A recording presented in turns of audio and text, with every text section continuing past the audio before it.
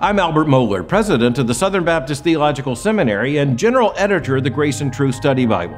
Why a study Bible? Well, I learned the answer to that question real early in my Christian life.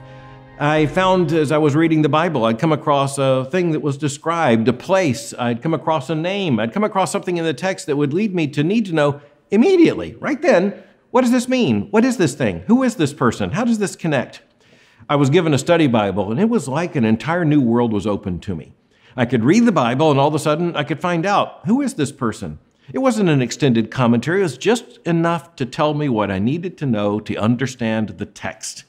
And that's why I'm so proud of the Grace and Truth Study Bible. I believe it's going to be the most faithful study Bible imaginable. It's going to be just the right amount. It's going to tell you what you need to know to read the Bible most profitably and understand it.